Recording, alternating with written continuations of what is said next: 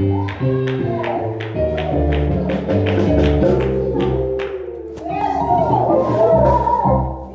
bless. Whew. Today. Detox tea. Whew. Gotta take a breather. All right. Heavy topic. Big topic. Topic that probably more than half of the world can relate to, right? We're going to talk about baby mama, baby daddy drama, right? I've experienced it. Some of you may have experienced it. We're going to talk about it. And more so on a more different perspective, because we're living in a day and time that drama is so encouraged because it entertains. And the whole time we're dragging the children in the midst of it. It's not fair to them. We have to take a seat back and realize, you know what?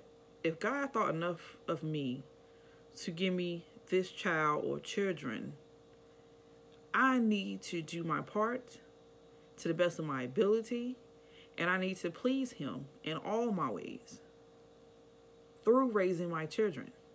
That's number one. Seek God for all understanding and all guidance.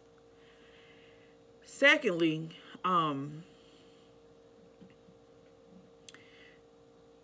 there's a lot of things that can potentially send us to hell faster than the average Joe. And we have to understand the whole baby mama, baby daddy concept includes a lot of mess, a lot of filth, a lot of dirt, a lot of things that when compound on our shoulders, it can mean the difference of looking like mud or a clean white t-shirt. Get what I'm saying to you? Think about even the mentioning of maybe the father or the mother of your child makes you so angry and so upset and so irritated and strikes that nerve in you.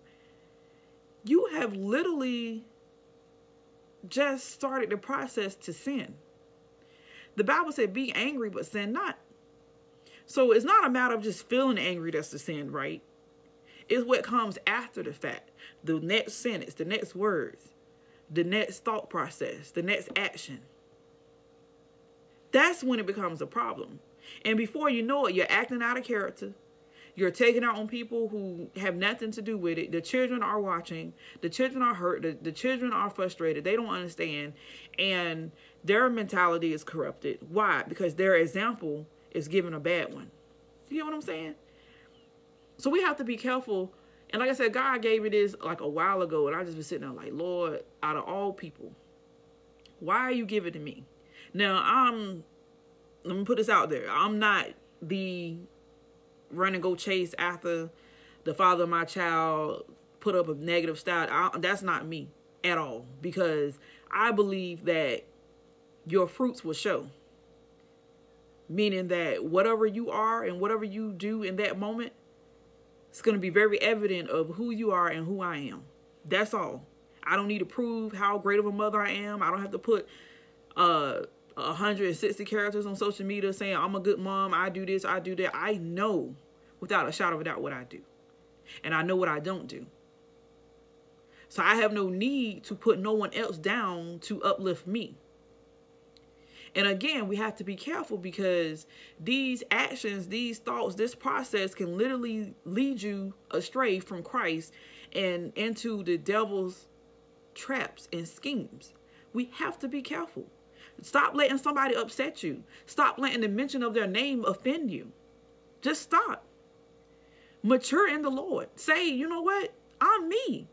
And I'm going to do my task and my duty in the best fit and eye of the Lord. And I'm not going to let anything or anyone affect that. And I would say this, some situations and scenarios that I've seen or heard about, I'm like, wow. Almost fleshly, I'm like, wow, you have a justification to act the way you do towards that person, but I can't say that and I shouldn't say that. Even those, what do you call it? Those influencers, not influencers, those encouragers. When the person makes a status about how they hate their baby daddy, and then the person, yeah, I know that's right, girl, or I know that you know, those supporters of the negativity, They are not your friends. For me, I would like for somebody to have enough maturity in Christ that if I go to put a status up like that, somebody come, hey, you need to take that down. And yes, you're going to get mad. And yes, it's going to hurt your feelings because you're thinking, no, I need to let this out. I'm hurt. But at the end of the day, what does it do besides have people saying, oh, I wonder who that baby daddy is. Ooh, all it does is give them an extra friend request. That's not benefiting the child, you or them. We literally have to mature. And aside from, because a lot of you going to say, hey, I ain't all into that Christ stuff and reading it. Hey, even if you ain't on that side of the thing, you need to be at least on a mature side where you can say, hey, I'm grown enough, I'm mature enough, and I deserve to be represented by an image other than the one I'm portraying. And by all means, it used to be a kind of lopsided thing where the women tend to make the statuses and talk the smack and, you know, raise Cain on social media. But now that thing is slowly becoming balanced where you have just as many women getting on social media as men to downcast and create a thought process or corrupt mentality about the other person. And that's what it comes down to. It's like, okay, I feel a way about this person. This person has hurt me. I want you to feel that way too. And I want to badmouth them.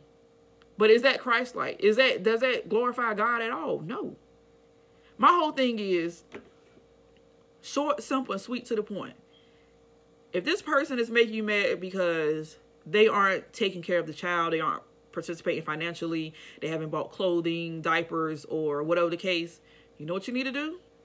File for child support. It's that simple. If the person has an issue with not picking up the kids, not spending time with the kids, if you truly think that that person is decent enough to be in your child's life, go do a custody situation. Go do the custody paperwork. It's that simple. Or, and I would even say in this case, you have to be careful with that too, because I've seen a lot of women get on Facebook and say, if the father of my child will call right now, I'm going to send my child packing. The person who did you wrong, disrespected you, has not done anything for your child, you think because a phone call is coming in that it's okay to send that child over there? We have to be smarter than that. We have to understand who we're dealing with. Now, in some cases, you can be mature enough to say, you know what? The differences was strictly emotional. That's fine. That's normal, right? That's how it's supposed to be. Because that's what it is most of the time. But if you know that the relationship was abusive, the person is in gangs or doing drugs, smoking alcohol, whatever the case, and not really an ideal picture for the child to be around, then that statement makes no sense at all. In my opinion, that means you're just as a corrupt parent as them, because you can't make a sound decision either. They can't act correctly, but you can't make sound decisions for the best interest of your child. That's my opinion. And like I said, there's a lot of in between, a lot of gray area that has to be figured out. But I say that to say this: use common sense. Have knowledge and understanding of who you're dealing with, what you're dealing with. Understand that very well the person that was a boyfriend, girlfriend to you is not necessarily the person that's the same mother and father to that child. There is a difference. Big difference. But a lot of times the lines cross because, hey, when you were my boyfriend and girlfriend, you were fine. But now that you're not my boyfriend, girlfriend, or husband, wife, you're not good enough for my child either. You have to learn to put differences aside and say, okay, what is for the best interest of my child? That's simple. Not what makes sense to you, what looks good to you. Use your authority to do the greater good for your child and the family than to portray that you're better than somebody else on social media or whatever the case may be, because that gets you nowhere. And we have to remember that God watches us and he sees all and he knows all. So it's not enough to say, okay, this is my battle and I'm going to put my hands all over it, because we don't know what to do. We often fall and we often is misleaded by our emotions, as I stated before. So I would say, do not let the mother or father or child cause you to be on the wide path of unrighteousness and sin and corruption. Get on the straight and narrow. Handle your business as adult-like as possible and do everything in love and watch God work out in your favor. Trust me. I'm a believer. I'm telling you. And I am a testimony to the fact that you don't have to hoop and holler. You don't have to make a scene. You don't have to badmouth. You don't have to do none of that. Talk to your God today and ask him, Lord, what is it with me, and how can I make a difference in this situation? And in some cases, that just may be your thorn, right? The thing that doesn't go nowhere that you got to deal with for the rest of your life, but you handle that thorn with grace. You handle that thorn with love and appreciation that God thought enough of me that I could handle this. So let me handle this. Don't let a situation take advantage of you. Don't let a situation bring you to anger. Don't let a situation cause you to act so horribly out of your character that now you're a judge. Because there's two type of audience, right? The one that sways where the numbers are, meaning the most likes, the most conversations, the most gossip, and then there's those who support what is feeding their flesh no matter what. So you can always have those that, okay, yeah, I know that situation, I know that baby daddy, baby mama situation, so I'm all for it. Then you got the ones that's, oh, did you see how many comments was on his, or how many likes was on hers, or how many mad faces, and who screenshot? You got those type of people. But I'm telling you, they both messy, and they both mean you no harm. Like, it's been plenty of times, those of you that I know personally, that I know better of, I want to comment so bad and say, man, no. But I even say this. You got to be careful with the one that thinks it's okay for them to come and be the mature one and kind of put a wrench in the whole party. The one that says, take this down, you know better than this. You got to be careful with that too, because you don't want to be the cause of anger or frustration. If you know this person enough, inbox this person. If you know this person enough, call them. Talk to them privately and say, you know what, let me talk to you about what happened today. Or if anything, be ears first, then the mouthpiece. Because a lot of times people just want to vent. Which is why, because I used to judge people so bad, they get on social media and rant about their issues and their problems and situations. But I know personally that, man, sometimes when it gets so heavy and it gets so hard, you're like, man, somebody gonna listen to me. Whether it's just a stranger on Facebook. And studies have shown that lights, the hearts, those raise a type of hormonal satisfaction in you that it literally can cause depression when you don't see them. And I've seen or heard it before. Like, a lot of people, like, their picture, let's say they posted a picture 10 minutes ago. If they don't have at least 10 likes, they're deleting it. Because they feel like they weren't good enough. That they did not meet the mark of social media. And I think that is so sad. Because whether somebody else likes you or what you're doing, you like it. You love it. Not saying, now, me personally, I don't go and like my own stuff. But I'm saying you in your heart like it. So, you know what? I thought this picture was good enough for y'all to see. Then be confident in that. But also moderation, like, that's something I had to deal with too. I used to post pictures every day, all day, and it was too much. Even now I struggle because I have kids, and it's like, okay, I want y'all to see how they look today, or da-da-da-da-da, but God keeps saying, you know what, chill out. Chill out. Everything in moderation. But again, this is to mothers and fathers. And even this term, baby mama, baby daddy, I use that because it's known and it catches like, ooh, ooh, ooh. Somebody's talking about their baby mom or their baby daddy. Like, that's literally how people are. But I say, in my own personal life, I say my daughter's dad. It's that simple. And because I'm still married to my son's father, I just say his name. Or I say, go to your daddy. Like, it's no need for the name calling and this, that, and the third, because you have to answer to God for what you say and what you do. Just as much as they have to answer to God for what they say and do. And I think we tend to forget that. We think we have to take matters in our own hands only in the process of law. Meaning that if it's something that's causing harm, danger to you or your child, then you take the necessary stuff. You pray all the way to the court, to the police. But something as simple as you didn't think they gave you enough money this week, keep that to yourself. Have enough respect for yourself to say, you know what? He didn't do, she didn't do, I'm going to do.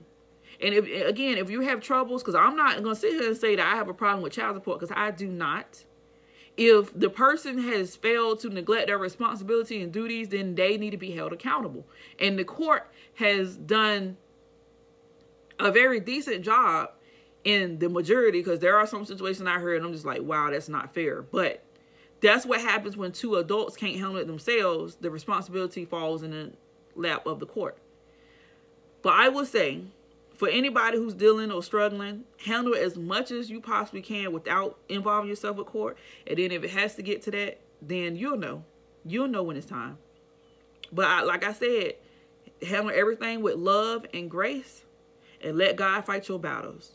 Don't sit there and stand on the battlefield about something that is bigger than you in most cases.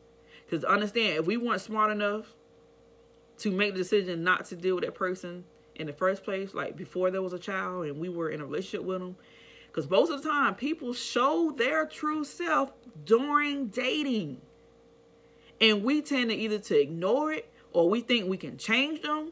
But put your big girl drawers on, or put your big boxer shorts on, and say, you know what, I made a mistake. I'll make sure it won't happen again. Now I'm going to handle my business with grace.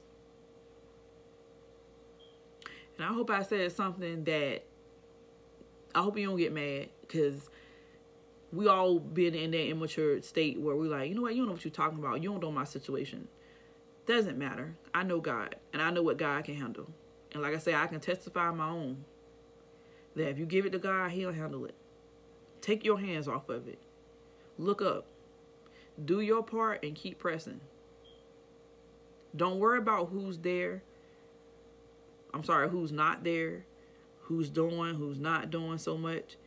You make sure you handle your business, and you make sure you take it to God. And of course, I love you guys, and I pray for more marriages in the future for everyone I know.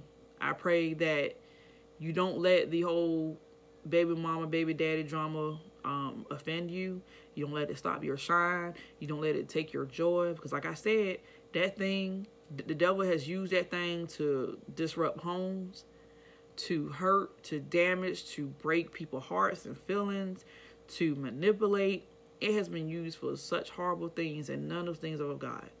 And we want to look for those things that bring us to God, not from him. Don't let no person on this earth do that. And like I said, this message is specifically for the baby mamas and baby daddies. Don't let your baby mama take you from the will of God and doing what you need to do for your child. Don't let the baby fathers take you away from doing what you need to do for your child and doing the will of God for your life. I love y'all, and I'm praying for y'all. God bless. We should take it slow. Oh, we're just ordinary people.